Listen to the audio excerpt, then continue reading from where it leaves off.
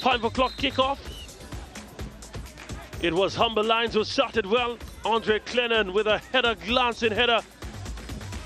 It just grazed the upright.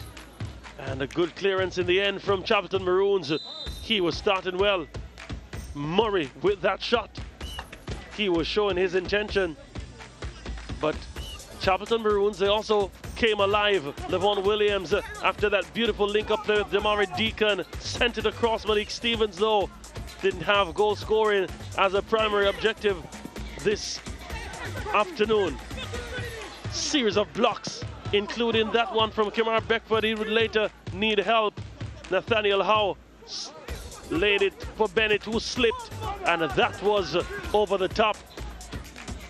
Here's Bennett now. Almost comical, the run, but the delivery wasn't comical, and the finish, oh my, that was absolutely beautiful. Damari Deacon, the man from the community of Orange Gardens, showing the quality, bang on target.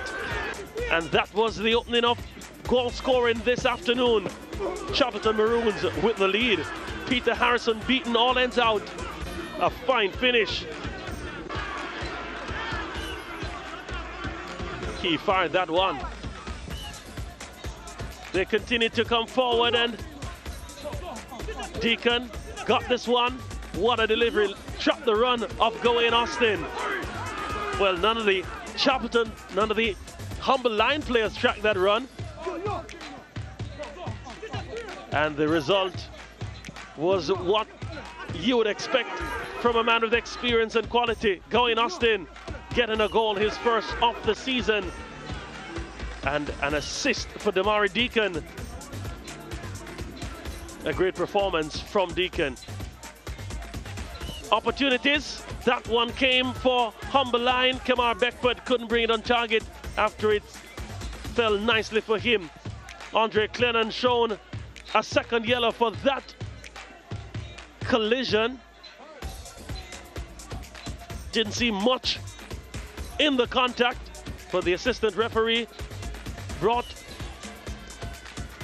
Cleon Collar, the referee, into the conversation, and he was sent marching orders. More action.